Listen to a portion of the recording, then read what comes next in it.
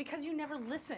Well, I don't see what the problem is with that. I just told you what the problem with that is. Yeah, but if I don't see the problem, that means it doesn't exist for me. Yeah, for you. For you, it doesn't exist. But if I think there's a problem, very obviously there is a problem. Well, if I don't feel like diagnosing every single fucking problem that you have, sue me. Well, that makes me feel extremely undervalued.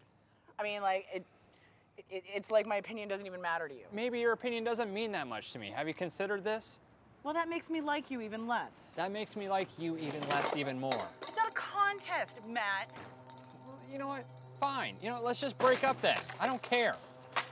You know what? Maybe that's for the best. Because it doesn't seem like we care about each other. I don't even think you like my company.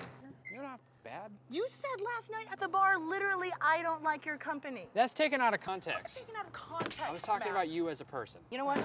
I can't even do this. It's just, so what? What are we trying to do here? I mean, it's just because we don't spend enough time together to know each other well enough to try and fix this thing that neither of us want to fix. All right, fine. I fucking love you. You don't even know me. All right, fine then. I'm out. I don't care. Peace. Bye.